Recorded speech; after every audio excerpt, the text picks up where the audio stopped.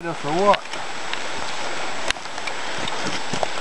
If anybody can tell me they can identify a remote data system, looks like this out in the middle of nowhere.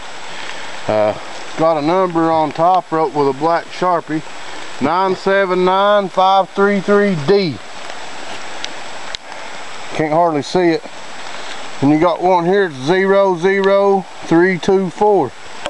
It's camouflaged, whoever put it here, the state put it here.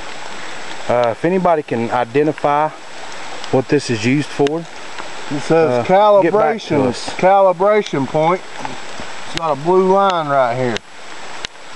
I have no idea what this is. I've never seen anything like it.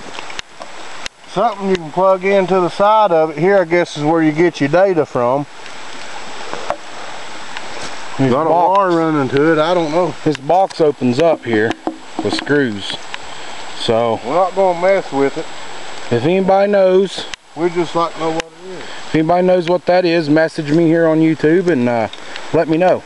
Thank you.